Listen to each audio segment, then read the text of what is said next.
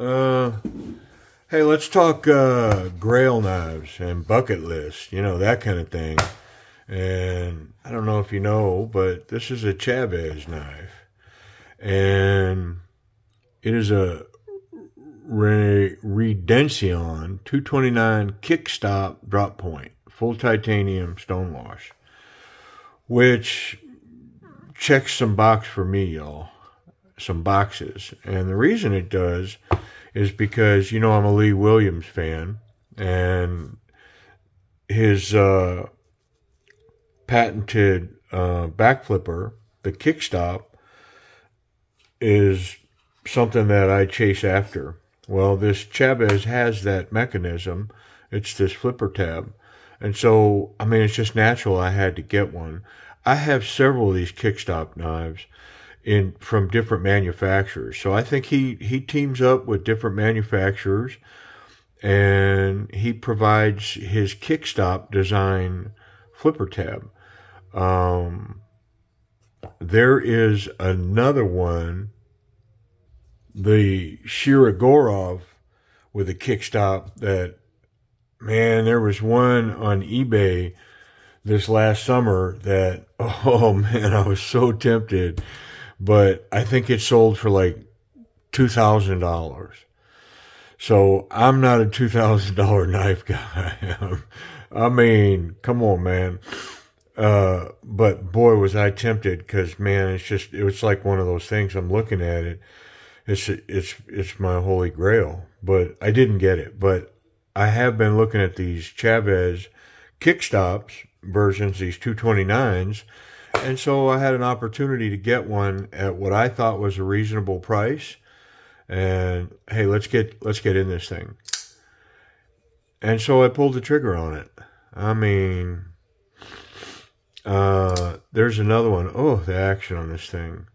There's another one, the Wingman, that I'm looking at currently, that's listed, that I've made an offer on it, and we've kind of gone back and forth, and I think I can get it at a very reasonable price, but it's an older model. And I think I'd rather have the newer model, so I can't really justify spending the money that they're wanting for it for the older model. Anyway, so these Lee Williams Kickstop designs, and if you don't know, the flipper tab is a separate mechanism that, because of the way that it works, it provides additional torque when opening, and so it really does kick the blade out with, you know, a fair amount of torque and leverage. And so, man, they just snap out with their flipper tabs. And then, because it's separate, they rest in the back here. They do not come out the bottom. And so it makes for a clean proposition of a knife. And so my first run-in, and if you look back in the archives on my videos, is with Kershaw. He was working with Kershaw many years ago and created some Kershaw knives that have a version of this. They weren't called the Kickstop back then. His collaboration with Kershaw used the same design. It's not the same design, but the same outcome. I think the design is a little bit different. I know it is. It's a little bit different, but same thing. It created a lever that created quite the snappy action. And I have those Kershaws still in my collection, and I just love them. I've got some other Kickstops as well, but this one's been on my list. So, man, come on. And I've got a big surprise at the end of this video about some other stuff that's coming up. But hey, let's get in it. Let's check it in properly. I mean, this action, look at it. Come on. And with that Kickstop design, man, that thing fires. So, and before I put the box up, it does come with a alternate pocket clip that doesn't have the skull. So if you don't like the skull, you can swap out for just a standard looking pocket clip. I think other than that, they're exactly the same clip, except for the skull's in one. Same length, so you're going to get the same, basically the same, I don't know, feeling pocket. This one does look a little narrower, so maybe a little narrower. I mean, yeah, so you have an option there. Comes with the knife. So I'm going to put the box away. Let's get it checked in. Yeah, so I'm happy. I mean, it did cost me a few greenbacks, but you know, I have a few higher end, nicer knives, and that's what I call this, a higher end production knife. At the end of the day, it's still just a production knife. It's not a custom by any means. It looks like those screws come in from the other side and attached to the scale, but they're under the pocket clip, so kind of hidden. So kind of a cool design. Yeah, they definitely run all the way through. None of the hardware here is very tight. Everything has been pretty loose so far. Yeah. I don't really see any lubrication in here. So considering, well, there's lubrication on the detent ball, but I don't really see any for the bearings.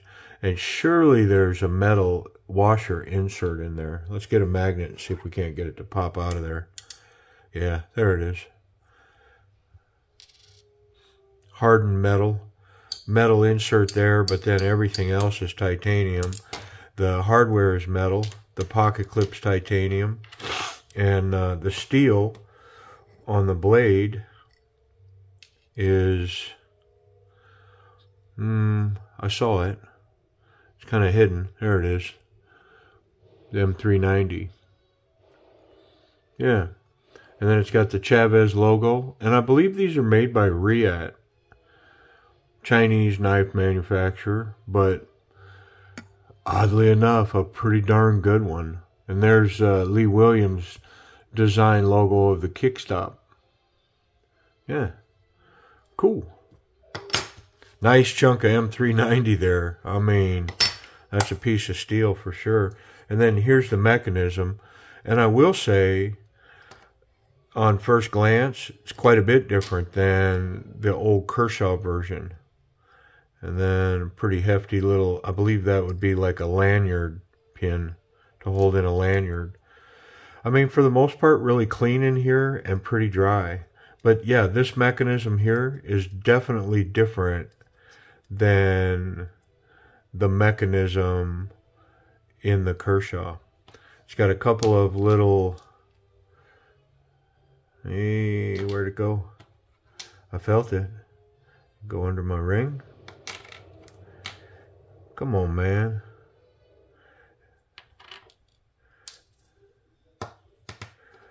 Did it get off the table? There's two little washers like this. I don't see it here. And it's not here. Oh, there it is. Come on, man. Trying to hide from me. They go on the sides of this pin because they ride on the titanium on both sides. Yeah.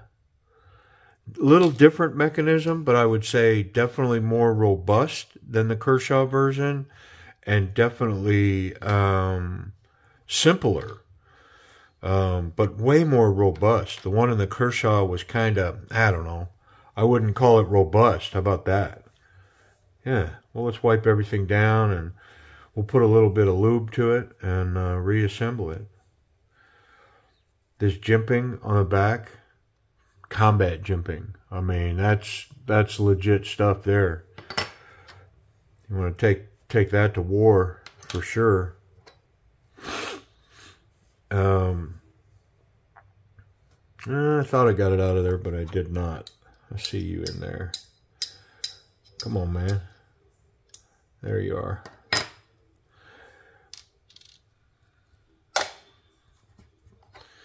Yeah, so I've been out of pocket for a minute.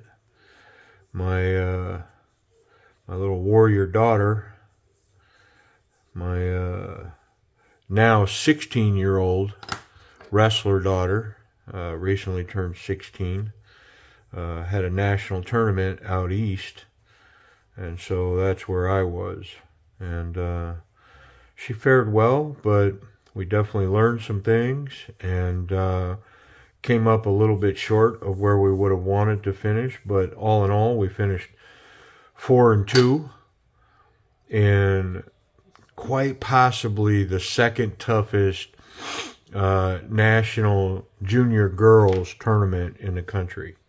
Behind the toughest would be the World Team Trials out in Spokane, Washington in the spring. This would be the number 2, and then, I don't know, maybe Fargo's the third toughest, that type of thing. So if you don't follow wrestling, all this is meaningless to you. But yeah, she's doing well. She's pretty accomplished. She's learning a lot, and super proud of her, and chasing her dreams, man. She wants to be potentially a world-class wrestler, and definitely a national level wrestler, and getting after it. And it's such a great story how she came to it. You know, she wanted to be a gymnast, and she picked up a fear bug, and after really going far in gymnastics and having an incredibly bright future, she couldn't go over backwards all of a sudden. And so she stepped away from that, and then, I don't know, a few sports and things she tried later. She asked me if she could be the team manager for the high school wrestling team. And I was like, yeah, that's not really kind of what we have in mind. And I said, I'll tell you what, if you go to wrestling practice for a week and you don't want to wrestle, pardon me, then you could be the team.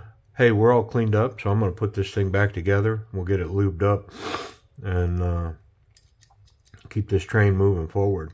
I'm trying to see, but I don't think this pin is captured in any way. I don't believe so. But I told her, I said, if you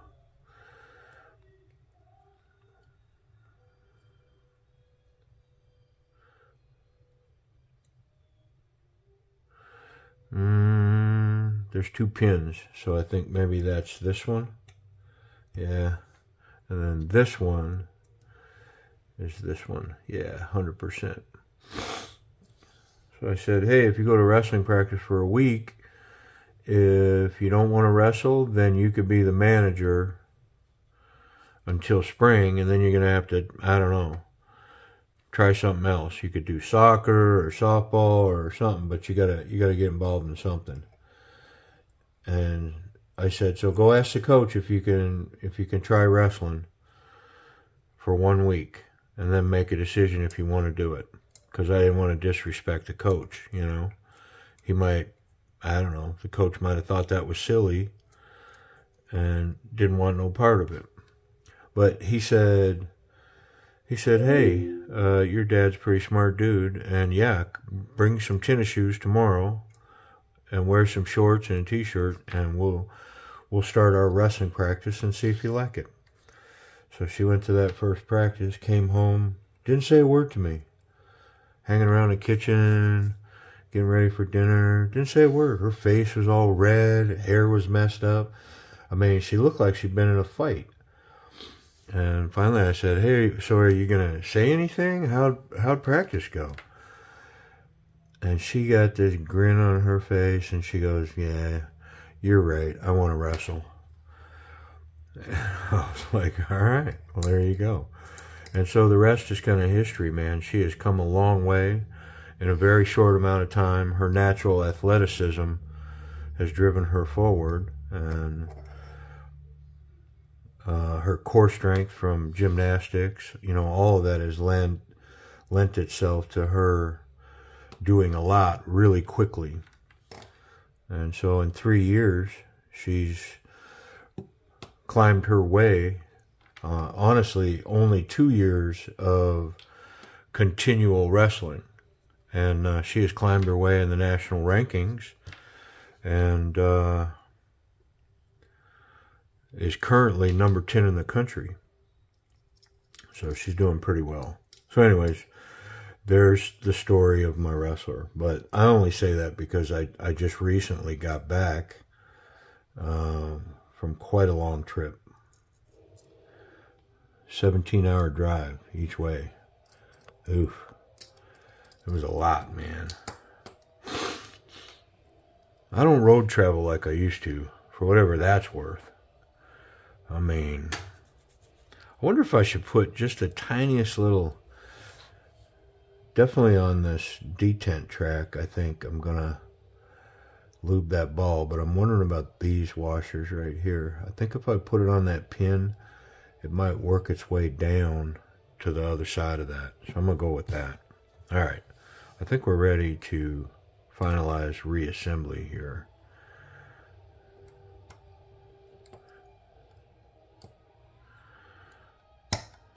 Yeah, something like that.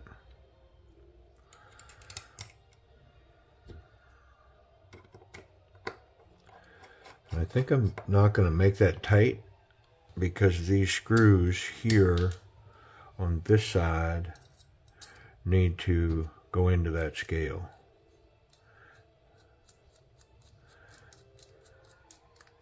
Like so.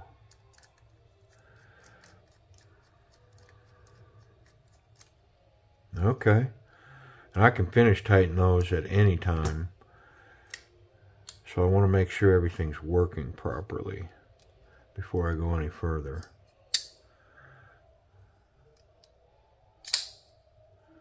Yeah, got quite a bit of play there, so let's see if we can't resolve that.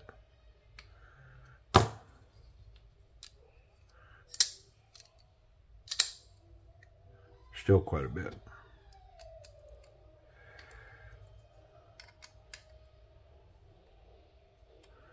Oh, there we go. Yeah, we were quite a ways out.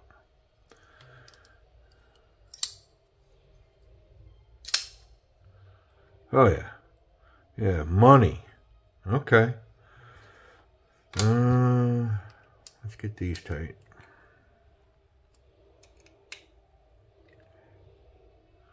Let's check that action again. Centered really well.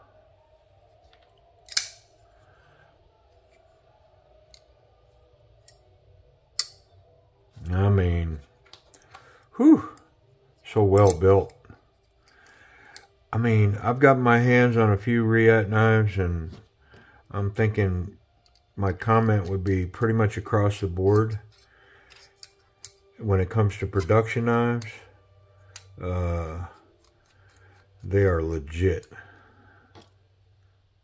You know, WE is definitely getting there. I mean, of course, they're dragging Civivi along with them. Even the Sencut knives, I mean, are coming along pretty hard. But you know, I would say that, you know, hey, one of the things that I think is primary with putting out a high-level production knife is just post-production, quality control, QC control. You know, somebody reviewing the knife and then doing prototypes. You know, do a prototype and then look for bugs. And don't just leave it to your team. Like, send the prototype out and let a few non-partial people, not the designer, but a couple of non-partial people take a look. Because, you know, their eye may catch something and you may not change it, but, you know, you have them write down, you know, the 5 best features of the knife and maybe the 5 things that concern them a little bit, or that they have maybe not negative feedback, but constructive criticism type stuff. And then see what they get. And then you can say, hey, are these things worthy of us to change? And if they are, what's it going to take? That kind of thing. I mean, yeah, the action on this, woof, wow, so nice. Now this is a really nice, big. This is a large piece. The action on it is just, I mean, it's an A. I don't know that I'm going to say it's an A+. It's hard not to say a Kickstop is an A+ though, because of that Kickstop. It just throws that blade out there.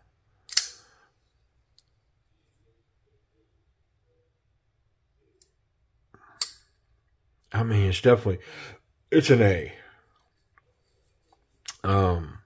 Ergonomics. Nice, smooth titanium knockdown. I am going to say that when I'm in hand, this corner is sharp. So much so that for me, these two corners, I'm probably going to knock them down. I'm going to take a small hand file to these and very carefully knock these corners down. Yeah, because it's sharp in my hand. Right there. That corner, not the pocket clip, none of this. All this feels fine. But these corners and these corners are sharp. Now these, I don't know, they're not really coming into play at all. But this corner right here, it's not hot, but it's poking me. Yeah, 100%. So, I mean, I'm going to take my time and I'm going to file these corners. I'm going to round these off just ever so slightly. And you know what? I'm actually going to show you. I'm going to just pause and do it, and then you'll be able to see what the end result was on that. So, here we go. Okay, so in your world, it took no time. In my world, I don't know, 20 minutes or so. And from there, can you tell any difference? How about there? So, from a 3-foot test, you can't see it at all. If we get up tight on it, you'll see that I did knock down both corners. And so I removed the pocket clip so that I could work freely here. And so from this side, you can see how sharp this one is? And then all I did was slightly knock that down. So I used an aggressive file and got this corner, and then I got this corner. And then I came in with a finer metal file and cleaned it up. And then I hit it once with a fine little needle diamond file. And so it's really smooth, and that harsh edge is gone from where it sits in my hand now. And so I don't even notice it. It's completely gone with just the tiniest little bit of work. Now, I don't know if I ever sold the knife or if I ever gave the knife away. I definitely would disclose and say, hey, the scales and the backspacer have been modified right here. That edge has been knocked down to take that sharpness out of it. Because this one's still sharp. It's pokey. But it doesn't come into play. But I can tell you now where whenever I grip this was bugging me. I mean, it was catching me right here, and I could feel it.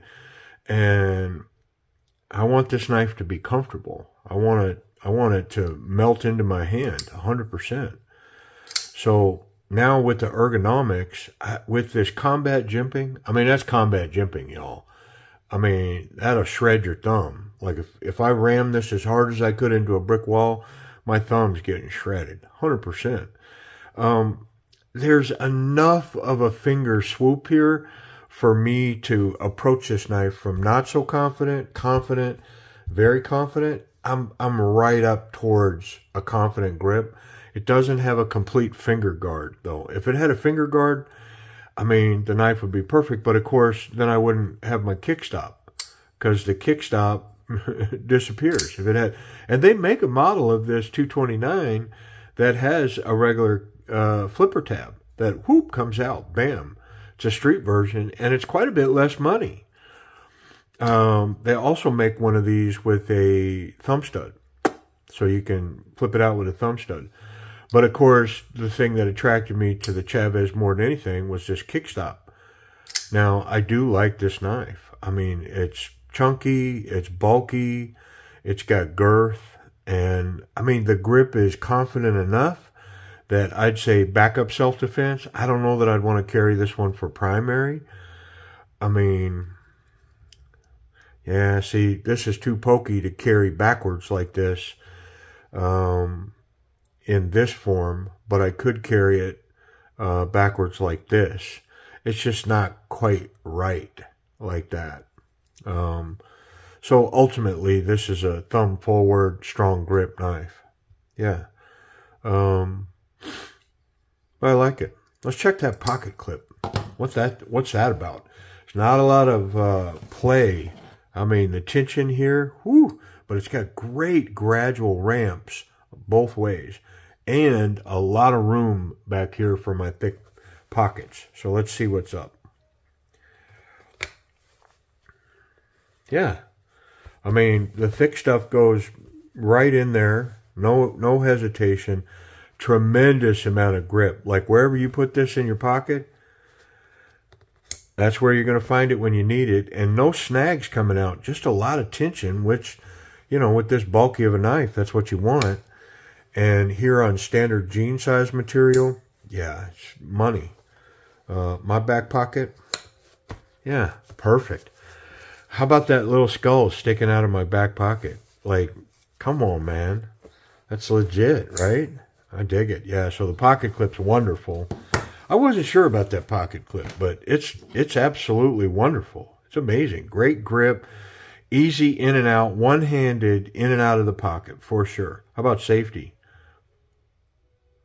Whew, I was concerned. Because that is a valley right there. That's a Grand Canyon, man. And I'm getting a good portion of my finger jammed down in there. But yeah, I can't touch that. So yay. And then what about the tip? Oh, that's another one, man. It just, if you look here, it's so wide that I was like, oh, please don't catch my tip. But not get it. So the tip is good. The clip is great.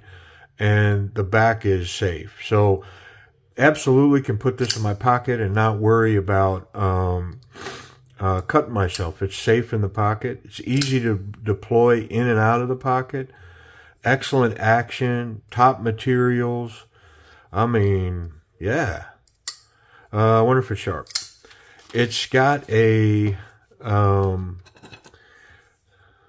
hollow ground blade for sure. I mean, I don't even really need to do this test, but 100%, it's got a hollow ground blade here, and then it's got a flat grind here that has added stability to this tip, strengthened it, but let's see if it's sharp. You know, I wasn't sure because I have some high-end knives. It's kind of interesting, man. I mean, obviously, I kind of live in the budget arena, the budget to maybe mid-level budget. You know, that $100 to $150 range, I can get up in there. But when you start talking these knives, I mean, some of these that I've gotten, the sharpness of them isn't near as good as some of my $70 knives. Yeah, and to be honest, this one's sharp, but, I mean, I'm definitely going to strop it. And possibly even profile it, because it's not, I don't know, is the expectation that it should just be sharper because of the price? I mean, I think so. And I mean, you can see clearly it's sharp. I mean, it's taking on this thin paper. I just think it could be better. But it's sharp enough for the check-in, and we'll say it's good. I definitely fixed this. That worked out great. So really what's left? Price and availability, and then the surprise. White Mountain Knives carries these, and they have one that's titanium, but it's got G10 scales. It's the one that I seen they have in stock for $400. So with the discount code below, that puts you at about $360. eBay's got, I mean, eBay has several of these. Most of them are new, around the $400 range. But there's some used ones in there and some others mixed in that I think you can get them sub 400, maybe in the you know, $350 to $375, $350 to $400 range. So there's plenty out there if you're looking for one. And so what's the surprise? Well, so the surprise is I have another one of these, y'all. And it's not what you think. Like, I'd be like, uh-oh, is he going to give one of these away? I mean, I'm going to definitely do some giveaways when we get to 1,000, because at that point, I think the channel can start streaming a little bit of money towards me to help pay for some of this stuff. So I'm definitely going to do giveaways. I still haven't figured that out. It's like, I don't know, you finding out about me, I'm not very accomplished. I mean, that's not true, man, but I just haven't taken the time to figure out how to do giveaways. But I am going to do that. But I'm not giving away my CHAVES. But I have another one in here, and I've got a little sneak preview. This one has been worked over by my man, Colin Finnegan. And so the review for this one is going to drop within a day or two of the review on the standard. So now if you watch this to the end, you know, I'm going to tease you a little bit. You know that this one's coming. Look at this thing, man. I mean, so when I review this one, y'all, it's really going to be a review about, you know, this knife, not about the CHAVES, and about Colin Finnegan and what he's doing over there. He's got a Facebook channel, and he does custom anodization. And if you look at the sticker here, that's actually a CHAVES in there. And it shows scalloping and anodizing and all this stuff. Truly represents his work. And so there'll be links to his Facebook page and all that. And so even a bigger surprise, I have 4 of these knives. Not this knife, but 4 different knives that Colin has gotten busy on. 2 of them are mine, and 2 of them are his. There's 2 in this bag that are his that I'm going to also feature on the channel. And I believe he'll take an offer on a couple of these. And then I also have a pretty cool one of these that he has done up for me.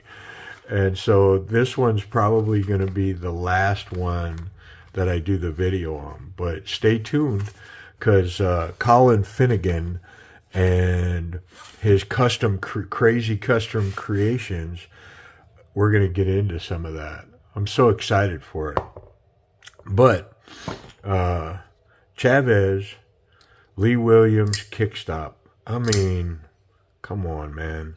Little modification here.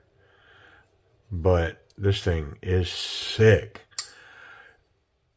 I don't have a lot of $400 knives, but I'm glad this is one of them. I appreciate you watching. Hey, and look for this pretty exciting thing coming, man. Pretty cool.